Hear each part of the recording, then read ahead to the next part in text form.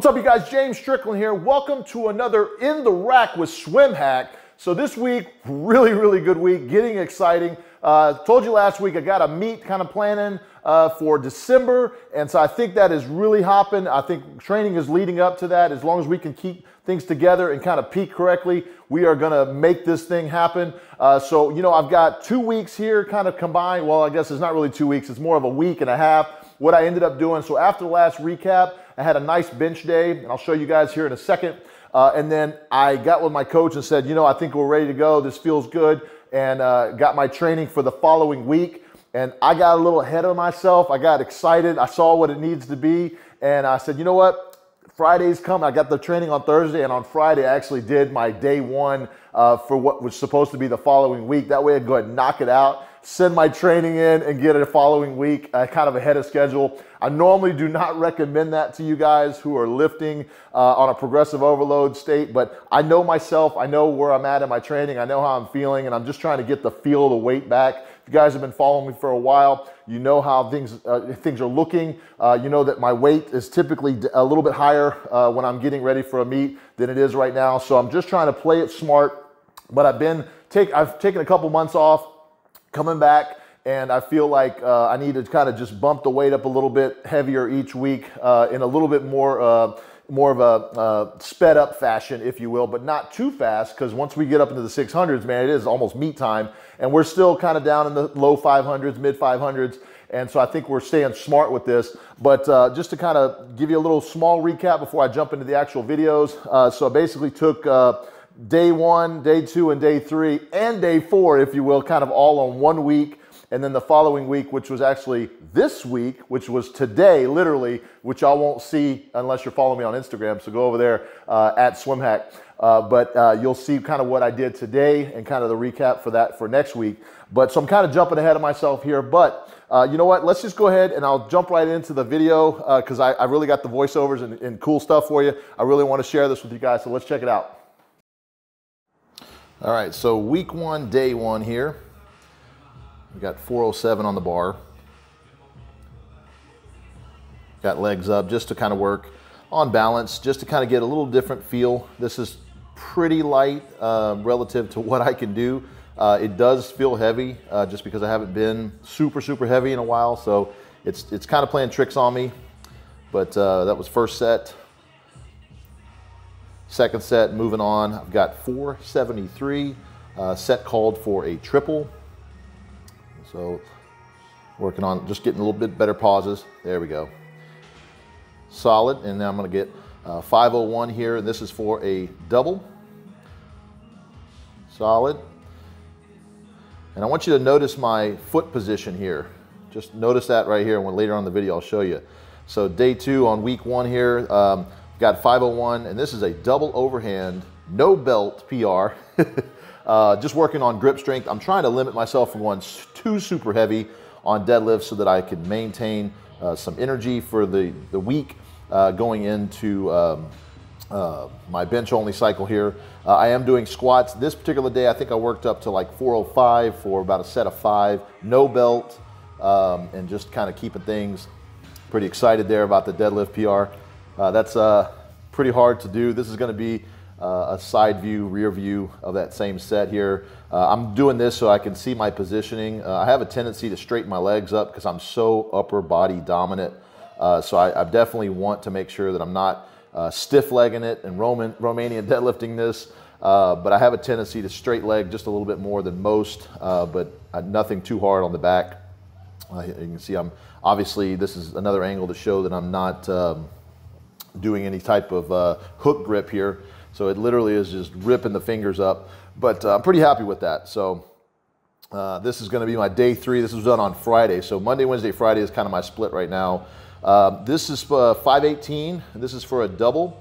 I was actually supposed to do this the following week, and you guys who followed me for a while know that I typically don't do 2 benches heavier than 500 in a week.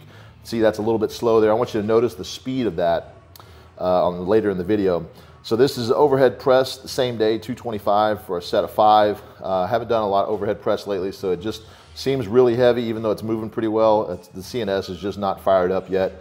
Pretty happy with this. I'm gonna want to go a little bit heavier here early in the cycle just to keep the shoulders in it. This is my fly set. I worked actually up to this. I didn't just jump right into 95-pound dumbbells for a set of 8 here. But notice that anything that I do, typically if I'm showing you the video, I have done a considerable amount of warm up before it, especially on bench. Flies, I normally start with like 40s, go to 50s, maybe 60s, 70s, and then up. I don't see flies being too crazy this particular training cycle. When I was up at the 160 or 150s for flies, I noticed that my pecs were extremely strong, but when I went into a bench meet, my pecs seemed to get strained. So I'm gonna be cautious about that this training cycle. All right, so this is my second week. This is actually this past week, and this was just a few days after. So this was the last day, last week was on Friday. This is Monday. Actually, I believe this may have been, this is Monday of the next week. I've got my daughter here, beautiful 12-year-old daughter in the spot position here, helping me out. Got a set, this is actually just a one, just messing with her here. She was not impressed with that rep, so I went ahead and I got 2 more sets of 6. So I'm gonna show y'all both of these sets. So I'm gonna go ahead and try to impress my 12-year-old here. So note to the boys out there who are trying to impress my daughter, unless your bench is at least 500-600, I don't think she's really gonna be impressed. She wasn't impressed with mine. And anytime I tell her, what I did for the day on the 600+ days, she's not real impressed. So, but this is fun. And she's actually been in, if you guys have questions about this, she has definitely been on this bench before. And she's about a 45-pound bench or so. I haven't really pushed the limits on that, but I think we're pretty good. She still didn't like that set. So, all right, so here she's not even gonna spot me out. This is the last set, top view. She's just gonna eat her snack back there. She's not even looking at me anymore, so she's wondering what time it is. Yeah, I guess that's what I get. So, all right, so day 2, got my squats and deadlifts. This is a 485 warm-up. Notice I've got sleeves on here just to keep the knees warm, and no belt, working just obviously to limit myself also on squat and to work on core strength. I don't want to do super heavy on squat and deadlift and limit my energy level output for bench. This is a 507 squat. Still got the sleeves on, notice, because I'm going to do the last one without sleeves. And I like to keep the sleeves on to stay warm, keep my joints healthy. You'll notice that, yeah, I could definitely do anything that I do without sleeves, without wraps and things like that. But it's a safety precaution. It's definitely there to keep the joints healthy most of all. So if you guys are wondering, if I get any help out of my sleeves, the help is not with moving the weight. The help is keeping my joints healthy. And when I'm getting tendonitis later on in the season, not training with sleeves for most of my sets is definitely going to be the cause of that. But I like to do occasional naked knee, no belt squat just to see kind of where I'm at. This is a nice deep squat here with 551 on the bar. So pretty happy with that. It definitely feels heavier than it really should be. But again, I haven't been that heavy in a while. This is 501 here for a little warm up. And I was contemplating going super heavy, but this is 523 for a double. Obviously no belt and no straps here. This is double overhand. And so gonna have a little wild hair here in my training and see if I can't pull a PR of 616. A couple attempts here. This is all over just a few minutes period of time. And I actually got it up pretty good there. I think I could have locked it out had I just kept driving. So I kept a couple more minutes here, just kind of contemplating life and wondering why this feels so hard. Obviously, putting straps on, I could slam this any day of the week. But trying to keep myself limited a little bit, keep the core engaged, no belt, no straps. I'm gonna go for last attempt here. And I think I'm pretty much spent at this point because my grip is just not gonna hold on. So done with those. Moving on to T-bar row.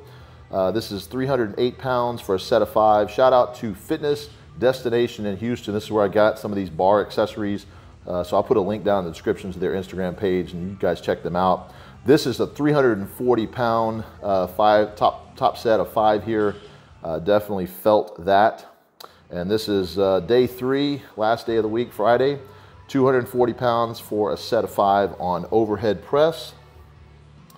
Feels about the same as the 225 did last week. So definitely stepping it up, progressive overload, and feeling pretty good. Wanted to keep the shoulders definitely checked. Don't want to go super heavy. I've been, you know, a 385 or so on overhead press in the last training cycle, and I've definitely been well over 400 before. This is 298 for a set of 3. Having to put the belt on just to keep my core braced because I'm starting to feel my cramping in my back and things like that, and there's no reason to get crazy with it. So shut it down after 3, and then just to get some extra blood flow on this last set, it's just 1 plate on each side with the collars. That gets to be 146 just for a set of 10. But wrapping up the week, I'm pretty happy with training. This is actually, the recap is done after my bench day, literally a few hours after my bench day the following week. So very excited to bring that to you guys. But yeah, stay tuned, man. This is getting good. I really like sharing these videos with you guys. So, all right, you guys. So I'm pumped up. I am pumped up. My weight my body weight is right around 307. I woke up this morning before this particular bench day, and I was at 307, and I was like, oh my goodness, man, I'm heavier. Well, not heavier, but very close to being as heavy as I've ever been. And honestly, I'm kind of throwing out all of the, trying to stay super, super light, because really I'm just wanting to put 700 up on the bar. And how it is, I want to definitely stay healthy, but I'm not going to be too worried about, because the all-time record is actually a notch higher now. So let's just go ahead and knock 700 out of the way, get that out, and let's move on to the next goal, which would be the all-time world record and maybe some full power records and things like that. So just to kind of put that out there, if you guys have been following me, y'all know what the full power record is and kind of what I'm wanting to go for on those numbers. But I'm pretty excited. As you can see, I'm keeping squats and deadlifts in the mix. I feel that keeping them in the 500-600 range for legs, it allows me to still work those without losing too much. I mean, I took almost damn near a year off on my legs, and I was still able to come back and do 700 plus on almost both. Actually, no, I did 700 plus on both at the showdown meet. So I was able to squat 700. My bench, obviously, I had an issue with the pec, and you know, didn't really compete at that level for the showdown meet for bench. But I was able to deadlift 722 and try to go for 800. Pec was just not having that. So that's really cool to know that at any given point in time, even if I don't train legs directly, that I can come back and do pretty darn near elite total as long as the bench is holding up. But for this particular cycle, I think we're just going to go ahead bench only. And so I'm keeping squats and deadlifts in for as long as I can, as long as they're not actually affecting my bench. So if I'm, let's say, coming in on Monday doing my bench, which is my heaviest lift for now, obviously it's not heavier than my squat and deadlift numbers, but my bench takes a lot out of me, or more out of me when I'm benching 600 than if I'm squatting or deadlifting 600, because it's relative. So as long as my bench numbers are not being affected, my energy levels are not being affected by my leg training, since I'm not worried about full power, then that's what I'm going to go ahead and do, is just keep the legs in it, maybe playing around with some different, I'm doing maybe even some like sumo deadlifts. I know that's something that you guys have probably not seen me do a lot of, so I think I'm going to start showing you maybe some warm-ups, because I do warm-ups with sumo deadlifts just to keep the hips open. Helps really on squat as well, so I can really open up the hips. But keeping the squats and the deadlifts without a belt, and without straps if I can, just because I don't want to be relying on straps. I can definitely get some good work in, but I'm not looking to get a lot of work in, so that's why I'm not incorporating straps or any kind of wraps and things like that for squats. Just trying to keep them in the mix, stay in shape. But back to my body weight, I feel good. That's the biggest thing that I would definitely stress to you guys. Just because you gain body weight does not mean you gain strength. A lot of people have that misconception is just, I'm going to put on 30 pounds and all of a sudden I'm going to get stronger. If you put on 30 pounds of fat, that fat's not going to do anything. Even in a squat, I mean, if you put on 30 pounds of fat, you're going to be sluggish and you're going to be slow. You're not going to be stronger. What a lot of people do is they put on maybe 15 pounds of fat and 10 pounds of muscle, and that extra 10 pounds with that fat might actually do some good for you. But we're not talking about body composition, things like that right now. I'm just kind of talking about what is working for me. You guys, if you follow me on Instagram, another shameless plug over there, you'll see kind of what I eat. That is actually not something that I eat on a daily basis. I typically eat a meal like that maybe 3 times a week. And the rest of the time, I don't want to say I eat like a bird because I definitely do not, but I definitely incorporate some salads and some things like that occasionally. I'm not a real big salad eater, but I typically do it when I feel like I haven't eaten enough greens.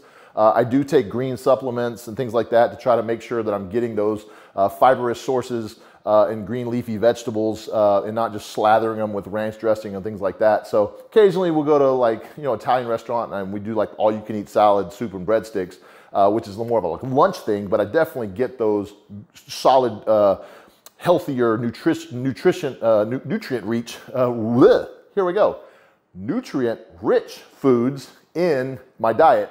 And, I get that. And then of course you see me eating the Mexican food meals and the sushi, which is not too bad. So it's definitely, I want to stress to you guys more on a little bit more of a detailed explanation here on YouTube, because you guys following me on Instagram, maybe the short comments don't really do a lot of justice. But I definitely think that's important. So enough about body composition and how I'm feeling. Training is going great. We have got some good numbers ahead of schedule here. And that's kind of why I did that little bump this last week. And I'm looking to maybe do an alternate week and a heavy week, a heavy light week, where I'm basically going, let's say 501 for a double 1 week. And then it would be like what my day 1 last week was, and you saw on the recap overview, was 423, 418. That was actually the light week on day 1. The 520 would have been the following week's heavy week. And this week is actually a little bit heavier than that. So it's kind of, we're mixing it up a little bit. We're having some fun. What I'm going to do is basically keep the alternating weeks going as soon, or get the alternating weeks going as soon as I start feeling like my energy levels are being depleted from doing a 600-pound bench 1 week. If I feel like I need to do a lighter week the next week, that's what we'll do. But we only have about 6 heavy training days if we do an alternating week, light and heavy. So I'm still wanting to get maybe 8 to 10 days of solid heavy days, but I don't want to be so taxed out that my joints are hurting and things like that, because training in the past, I've noticed that my elbows start to get a little tendonitis flaring in them. I've done a lot of things rehabbing and prehabbing that have helped a lot, but it's inevitable that when I get up to the 650 poundage for my body weight and my body style and my style of benching and the close grip and everything, that's kind of my vice, is that my arms will tend to be the one thing that doesn't heal up fast enough. And so leading up to the last meet, I learned that real quick, actually, from previous training cycles. And so this time around, I've actually got a grip trainer that I'm going to be showing you guys here the next few weeks of how I'm using that. And it actually seems to be helping a lot. So we'll see how that transfers going forward. But on to the next thing of the video. I have got some Q&As from you guys. I didn't get a whole lot of questions on YouTube, so definitely if you have questions, drop them down in a comment or shoot me a DM on Instagram at Swimhack, or shoot me an email. And you can do that with any question that you have. If it's a private question, you don't want me to share it, just let me know.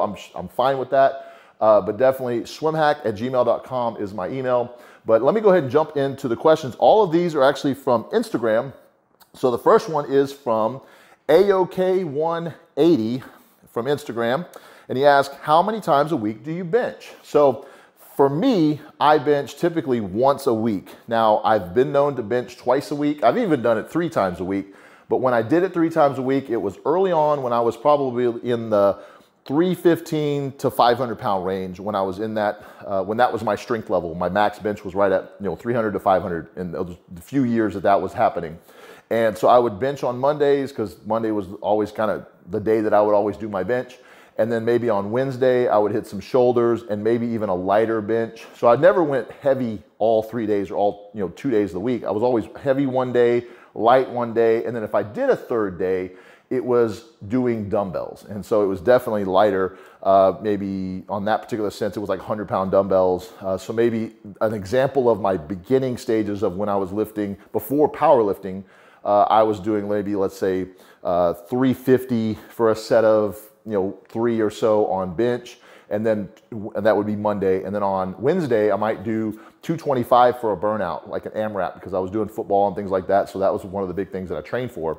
And then let's say I needed to get some more bench, or I just, was bored, or whatever the case may be, because I wasn't really training for things that anything specific. But I would do maybe like the 100-pound dumbbells for an AMRAP on the Friday or Saturday. I kind of restarted. I also went through a phase where I would go heavy bench on Monday, and then like on my shoulder day, I would also do maybe like, let's say I was working up to 500 on a Monday on that particular time frame. I would then come in on a Thursday or so and do shoulders. So the focus would be on shoulders, but then I'd also throw some lighter bench in there, maybe working up to 315 or 405 on that particular week. What I did find is that when I was starting with my coach Josh, he likes a lot of volume and a lot of athletes that he's worked with. And the first thing he kind of noticed is that I could handle a lot of volume early on. And so we would do heavy bench on Mondays. Then I would do like a lighter bench later in the week. And as we got heavier, it just took a lot out of me. I couldn't recover enough for the next Monday that I needed to bench again. So it pushed everything off, or just messed everything up. So in the last, I would say 4 years or so, I've really been adamant about benching once a week and only benching once a week, especially when I start really getting heavy. And now that's relative. For me, that's when I'm getting probably 90% or so of my max. And that's just, it takes a very big toll on me, because it's not just 90% of my max, but it's 600 plus pounds. When I'm doing that on a Monday, it takes me 7 days to recover, and sometimes 8 or 9, even 10 days, depending on how heavy we actually go. So lately, I've been doing it 1 day a week. I got away with it this last week because, and I say this carefully because I know where I'm at and I know where I've been, but I was only in the 500s. Now, mind you, each one of those reps, they look pretty easy, but they definitely felt heavy, just because I haven't touched that kind of weight in a while. And it's bench. It's heavy. 500 pounds is 500 pounds. I don't care who you are. And when it goes, when you get a little heavier, you can't do so many of those per week. You need to have that recovery time. So as of right now, it's once a week, and that's kind of what I'm sticking to because it works for me. But I know people, and I train people, I actually coach people that bench twice a week, and they do that just fine, and it's not a big deal. So find out what works for you. The biggest thing is recovery. So not to, draw that question out too long, but it's pretty complicated on how I would answer it. But for most people, your training really should be based on your goals, what you're trying to do. I would say if you're bodybuilding or doing some more composition work and you're less of a strength athlete, most of the time you want to work on recovery. You want to make sure that you're recovered properly, because you're trying to get to that next level the next week and progress to the heavier and heavier lifts as you go forward to try to get into meet prep and go into your meet. If you're working on like bodybuilding, or you're just working just to feel a workout, go off a feel 100%, but I think you can get away with a little more volume, a little more reps, and breaking down the muscle just a little bit more. But mind you, recovery is always important. So thank you for that question. Next question is also from Instagram, and it's from jjord004_lifts. And he asks, how to get a 4-plate bench from 365 natty. So basically, how do you get from 365 to 405 without steroids? Straight up. So here's the thing. If you guys have been following me for any length of time, you probably know my story. If you don't, go back to some of my earliest videos on YouTube. You will see some of the craziest bro type lifts. Those are all natural. No steroids, no PEDs, no TRT, none of that stuff. It is definitely possible, 100%, and I will fight somebody if they try to tell me it's not, to get to at least 600 plus natural. And that's what I did myself. I didn't get on TRT until I was 36 years old, and that was after I had already benched 600 pounds. Now, my squat and deadlift numbers would have probably been higher had I trained them, but I didn't really care about those until I was already 650 plus on bench. But it is absolutely, you're absolutely able to do that. Now, mind you, it's going to be harder for your smaller guys. So if you're a 135-pound guy, it's going to be a lot more difficult for you to do than a 400-pound guy. But it's absolutely possible. And it's kind of basically how you train is going to determine how you're going to get to that next level. I like progressive overload. I like doing 5 or 10 pounds more a week, working in more of a pyramid system where you start with, you know, your hypertrophy down at the bottom and you work up to your meet. So let's say you start with 10 to 12 reps or 8 to 10 reps or so for the first few weeks of training, and it could last even longer than that, as long as you can go. And then you strip off the weight, or I'm sorry, you add weight and you strip off the reps as you go along. So in there, you want to definitely have some deloads. I definitely recommend you have a deload once every few weeks, maybe every 4 weeks or so is good for me. Some guys can go a little longer, some a little less. But the idea is to basically stack each week on top of the last one, doing a little bit heavier so that your body gets acclimated slowly. It's kind of like an old story about a kid who grew up with a cow, and it was a calf, and he would carry the calf. And as the calf got bigger and bigger and bigger, so did the guy and so did the man. You know, he grew up into a man and he was able to carry a full-size cow. Now, I don't know how realistic that is today, but I'm sure we've had at least one person being able to carry a cow around on this planet in history. I would love to see it. That'd be really cool because those things are freaking heavy. But the idea is definitely there. I don't know how realistic that particular scenario would be, but if you just slowly get better over time without injury, and get, you know, plenty of rest and recovery, you're going to get stronger. So using that method, I think you're going to be just fine getting from a 365 to a 405. Shameless plug for my bench programs or my full power programs, benchonly.com. I've helped over 1,500 people. I think we're well into the 1,500s now that have purchased one of my programs and have gotten me some great feedback. So those programs build on one another. Obviously, people have used the 1.0, gave me great feedback. Then I built a 2.0 program, got a lot of great feedback, and it came out with a 3.0 program. So that's the only difference, is there's not one that's better than the other necessarily. The 2 and 3.0 are better than the 1.0 because that's like my first, you know, trial at building programs for people. But from that point on, they just got better and better and better, and I really, really stand behind my program. So if you guys are looking for a program that will help you to follow something, I definitely recommend getting on some program, even if it's not mine. Check it out, benchonly.com, links in the description.